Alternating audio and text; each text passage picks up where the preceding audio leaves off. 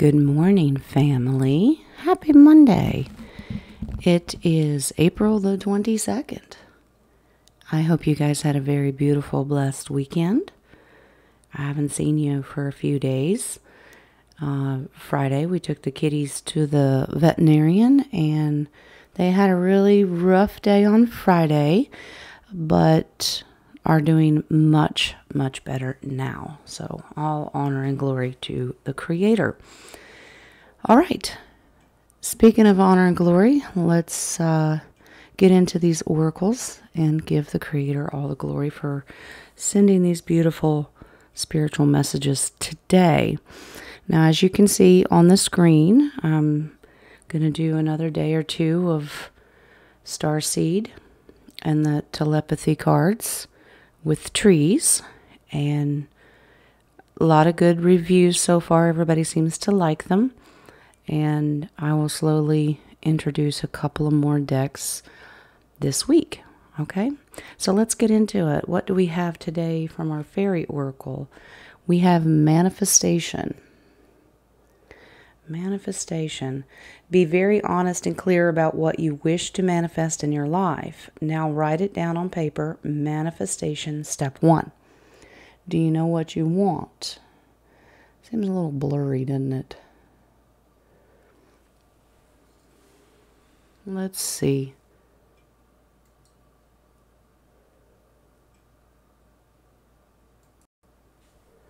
There we go.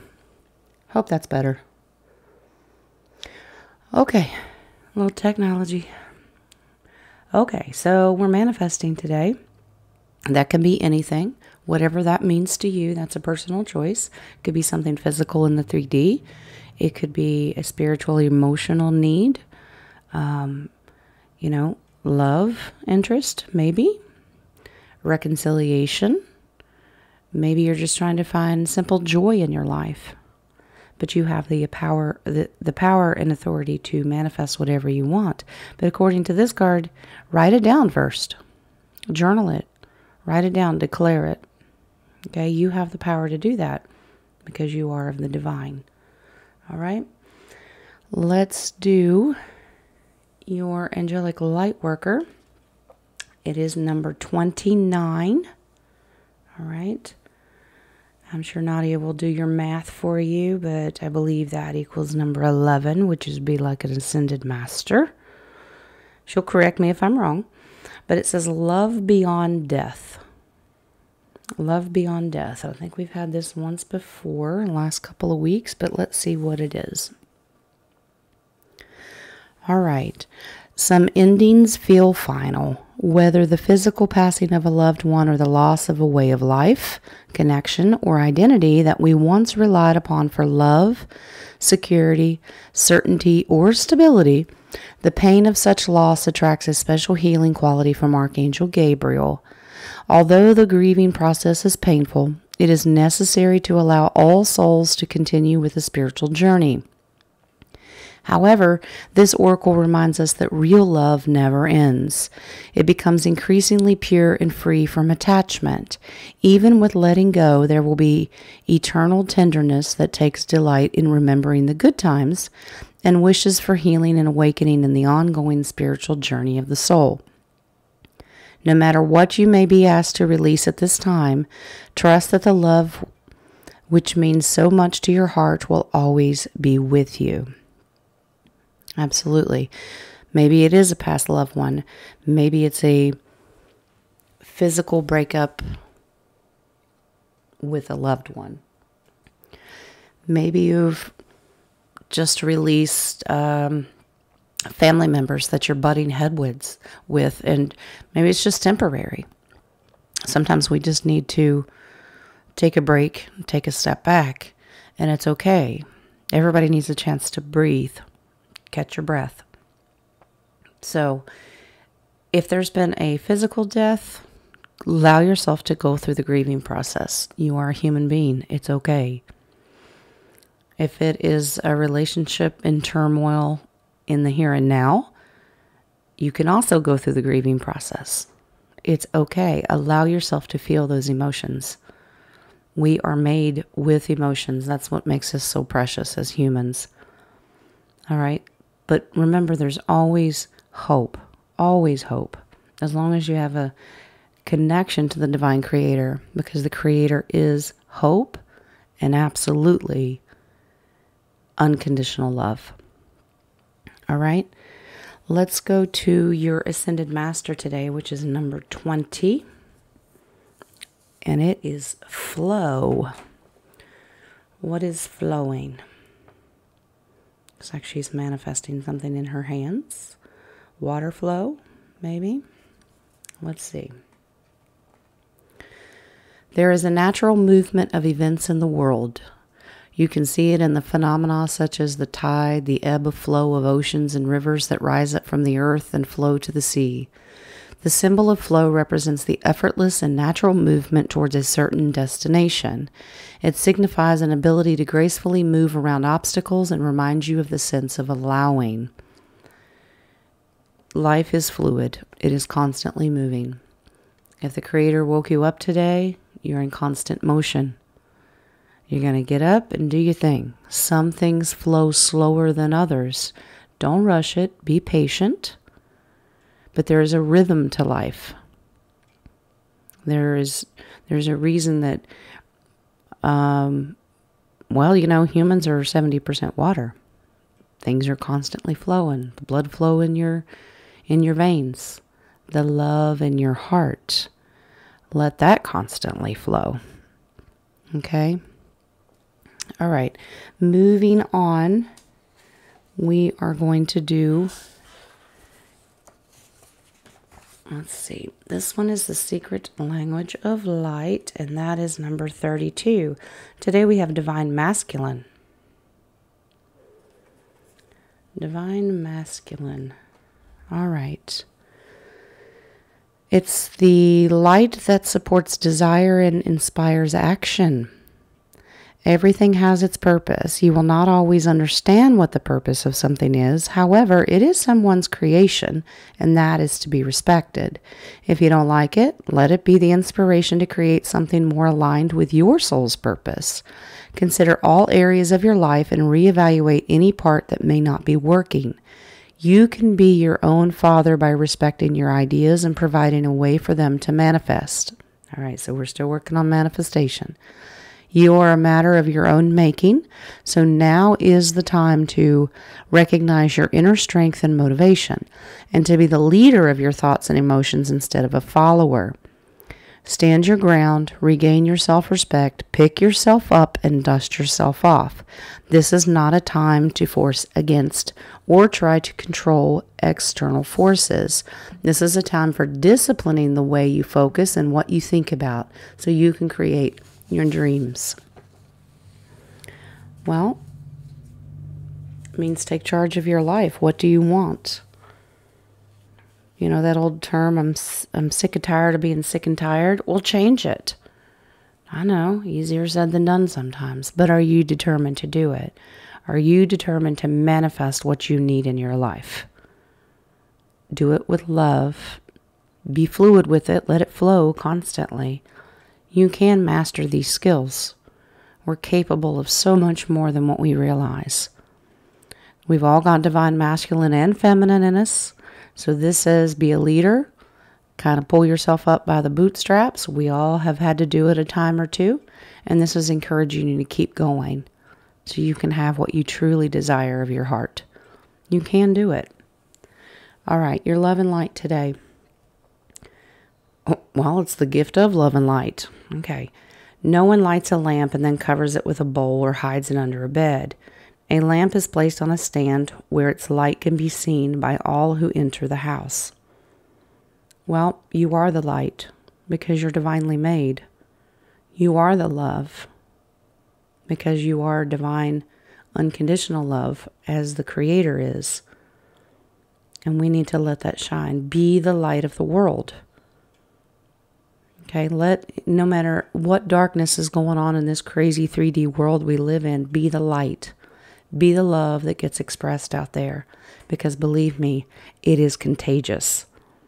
So everything you do and think in your thought process, do it of love. Are we all masters of this? No. Some are doom and gloom and Debbie Downers. No offense if your name's Deb. That's not what I mean. Think about the love within you and how you can express that out. Love is light. Light is love. Know where it comes from within you. Divinely created. Your angel therapy today is clear yourself. Ask the angels to release any toxic energy that you may have absorbed.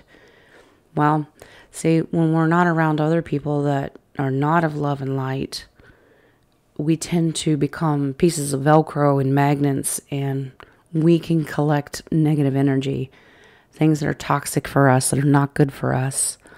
But if you're here listening to this message, you know that you can clear it. It is not yours. Don't accept it. That is not yours to carry. This is very hard to do for empaths. But you do not carry it. It's not yours to carry, so release that burden. You can love and show your light, but you don't hold on to the negative attachments. Okay, so the angels can help release this. Whether it's through forgiveness, healing, your prayers and your manifestation thought process. Just ask your angels, ask your divine creator, take this, it's not mine. You know, there's that old cliche saying, Jen's good about quoting those. Not today. Not happening. And get rid of that. Release it. Clean it out. Go with the flow. All right? Be the leader of the divine masculine and say, nope. All right? All right. Your Starseed Oracle today. Very beautiful card. Surrender to the sweetness. This is a Venus energy. It's about pleasure, joy. Make love to life. Do you love your life? All right. Do you have joy in your heart? Are you doing pleasurable things that make you happy, that fulfill you, that's of the light? This is one of those reminders where it says, take a minute to stop and smell the roses. Yeah, it's kind of what that is. Well, let's read it. This is a sensual, highly feminine card. Well, we have masculine, now we're doing feminine. All right, equal balance, right? It's a call to surrender to the sweetness of life, to let the ever-abundant feminine take over, to taste the fruits you've been working so hard to grow, to let your senses take over and really drink in your life with wonder, to get intoxicated on the simple bounty that this planet has to offer and which you have within you when your well is full. Remember that old phrase? Is your glass half empty, half full? Are you an optimist or a pessimist? All right. The ancient Babylonians connected the feminine goddess Ishtar to the planet Venus. And in Roman mythology, Venus was the goddess of love and beauty. In our night sky, aside from the moon, Venus shines the brightest. Now, you can look at Ishtar that way. I don't like admiring false gods because I know that our divine creator, the one true God, is of love. So for me personally, I would take out the word Ishtar and just remember God, Father, Mother, Yeshua. That is true love. Now that's my opinion. If you want to follow Ishtar, go ahead. This is our most precious resource, and it's the greatest healer. If you've been all work and no play, this is a sign to take some time out. Reconnect with your lover, play with your children, and give yourself the luxury of time without an agenda. Many of us are so busty building our lives that we forget to enjoy them. We forget why we decide to build them in the first place. Disconnection from the sweetness causes more pain than we realize. So in the name of survival, we strive to build the life of our dreams, but drive ourselves to exhaustion. This card is wooing you back to the pleasures of being human, to focusing on what really matters and enjoying your incredible life. So that's that 3D rat race that we've been enslaved into. Is that your only focus in life? Got to pay the bills, got to keep the lights on, got to put food on the table. It's exhausting. I know that. because you're preaching to the choir if you tell me otherwise. I mean, I know it is hard, but you've got to allow yourself some fun and love and joy in your heart. So even if it's just walking with Gaia, smelling the roses, if it's technology that you need, okay, play a funny video, listen to a baby laugh, listen to some funny jokes.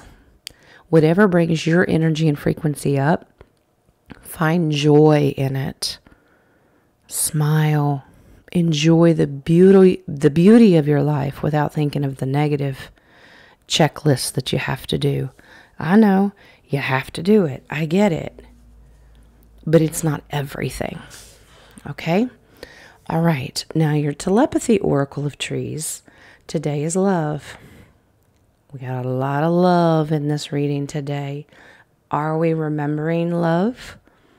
Love can conquer everything, and that's true.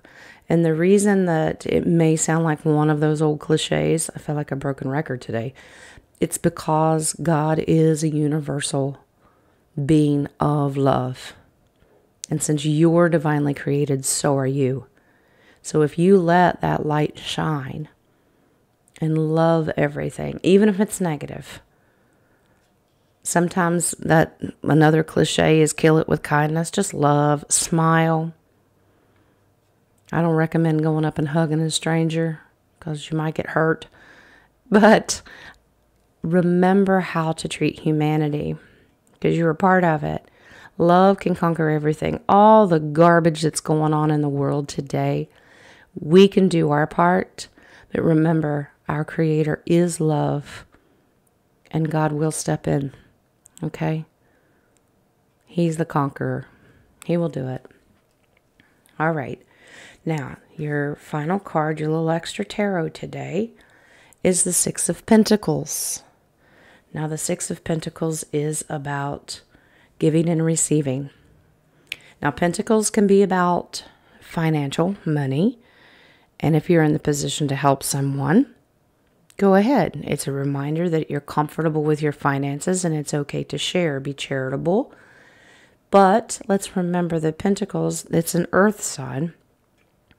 And that means you can manifest for someone else. Maybe you're the one that needs to doing the receiving. You can manifest getting a gift. Remember to have the mindset that you're already abundant. Giving and receiving is done with you have to use discernment to figure out who's deserving and who's not, because there's a lot of people out there that will take advantage. But this is a humanity card, and humanity is love and light. Let it flow. Manifest what you need. All right? Beautiful message from Spirit today. So whatever you do today, do it of love and light, with the greatest intention. If you're having a bad day and it sounds like this message is absolutely impossible, ask the Creator. Ask the loving, universal Creator, send me some more love. And believe me, that warm blanket will wrap around you and you will feel it. And then you will have an overflow. And you can give that away too. Give it to others. So beautiful message today. There is love and light everywhere if you just look. Let's not focus on the doom and gloom. Clear that out. Okay? There's your message today. I know I rattled on and said a lot of cliches, but sometimes that's what Spirit brings to my head. Scary thought. All right, guys, you all have a beautiful day, and I will see you later on the show. Blessings.